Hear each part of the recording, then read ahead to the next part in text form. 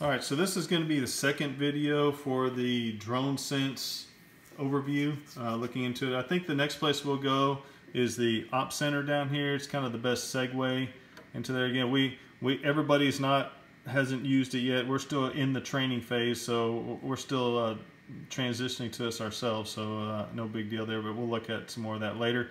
The Op Center is the best segue from the pilot app that we looked at previously into this. This would be kind of your command, if you will, what your command would use.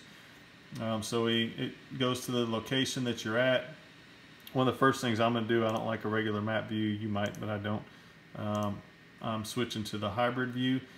Of course, one of the first things, hey Garrett, there's 2 UAS out there, 2 drones. Where are they at on the map? You can turn on and off what you see over here. So they start off as off.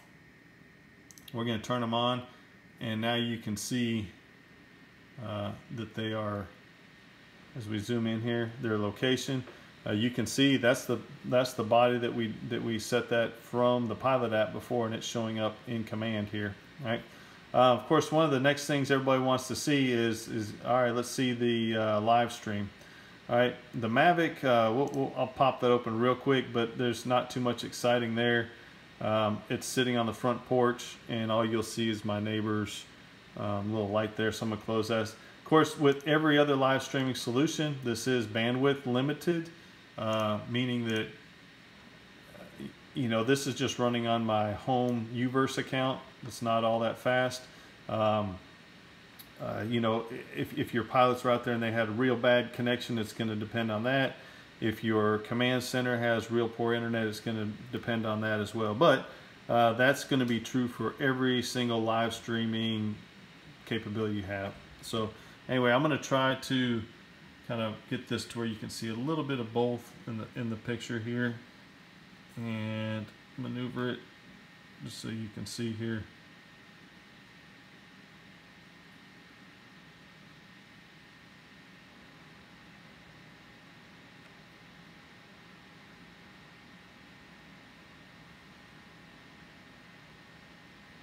So we're getting probably 3 or 4 seconds latency on that. Sometimes we'll just have a half a second or so like that. Probably depends on how many YouTube videos my kids are watching. But sometimes we'll have a half a second. Sometimes we'll have up to maybe about 3 seconds at the most. So a lot of other streaming apps are very similar. Good clear picture though, as you can see here, and you can maximize it or bring it down, and you can move it around. If you run a real fast network, has some good high-speed connections or whatever, I've seen as little as half a second. If AT&T and all those guys would actually do what they're supposed to do, we could probably get almost real time. So anyway, that's your streaming, your live streaming. It does work. We've actually used that, and it works pretty well. The next thing I want to show you is, I'm going to switch over to my map over here. I know you can't see this, but that's okay. I'm just switching over to my map view over on the pilot. All right, and so what I want to do here is I want to show you some of the planning and stuff that you can do in this Op Center. So I'm going to do similar to what we did earlier. Let's just say I'm going to put a bomb, say right here on the back of my shed, right? I'm going to send it to all, and I want you to kind of see this. So there's nothing over here whenever I click send. Now you see how it showed up right there, right there, because I clicked on it and I placed it on the map over here. So you can communicate that back to your pilot. So the other thing I'm going to do is I'm going to send a quick text message. I'm going to put hey, or everyone keep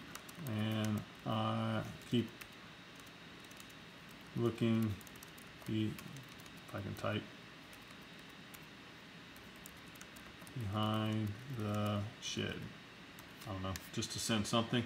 So what I'm going to do is I'm going to send a message, and I can select who I send to. I'm just going to send it to everybody. And I want you to look over here when I send it. See how it pops up there? So I got a message, and you'll see it disappears, but then I can always bring it back up by clicking my notifications. So, all right, and they persist, which is important. All right. Next thing I want to show you that we have used also, and this is really good in your search and rescue type scenarios. So you have your air boss type of guy. He'd be running this or in command. And let's just say that I want someone to, I'm just going to do this neighbor's yard here. I'm going to have them search that. So I'm going to take and draw this, and I'm going to place a polygon right here. And that's good enough. We can even make it kind of an awkward shape. We can add dimensions or whatever, right? So this is the area that I want to assign to somebody, right? Again, I'm going to send it to just everybody in this case. And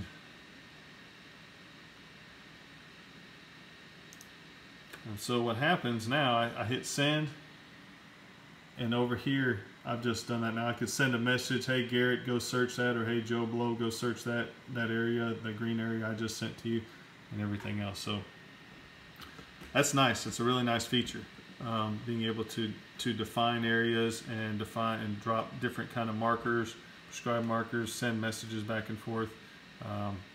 Some nice features, stuff that we've been kind of needing for a while. The last thing that I want to show you on here on the Ops Center is the flight planning. Okay, so we kind of briefed on that, but let's just give a scenario. Hey, we have a search and rescue. Usually there's a lot of planning and stuff going on that you say a tornado strike and you're doing, that's also a search, but you get the idea. Something of a larger magnitude, and you have your planning staff show up there and getting ready. Well, one of the things they can do while the UAS pilots are en route, let's say it takes them a while to get there, it's a mutual aid, they can take and start setting planned areas. They can actually set flights for the UAS to fly, where the pilot, he can always get its last look over, make any modifications and approve it, but he can pre-plan a lot of these flights. So let's just say, for instance, oh, I don't know, we got this, say this lake over here, and we want someone to go and do a grid search over something like that, right? So I'm going to pick I'm going to do the 210, and I'm going to pick the X4S camera and have them do 4/3. All right, actions, and I'm going to pick this action and I'm going to put it out here. And again, I'm just kind of making stuff up as we go here. But do that. I'm going to have him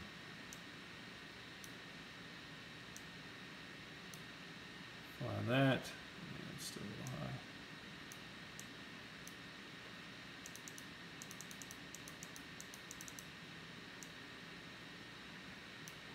All right, so that's basically the flight that I want him to fly.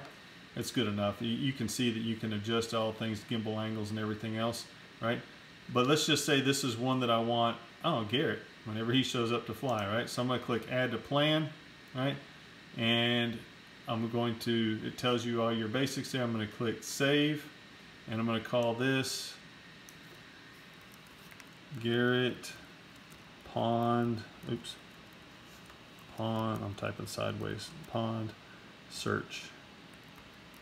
All right, and I'm going to tell it to save this to the cloud. All right, now I've just saved that. I don't even have to look at it anymore. I can clear it off my screen if I want to. All right, but I've saved that, and I could go and do other planning. I could leave it on there. Now what I'm going to do is I'm going to show you over here. So Garrett shows up and he starts up DroneSense, and I go to mission planning, right? And I click on flight plan, and I'm going to click load. And it's going to go pull, see what's on the cloud, and Garrett Pond search, there it is, right? And I'm going to confirm, and there it is, successfully loaded, already in there, the one that was planned earlier. All right.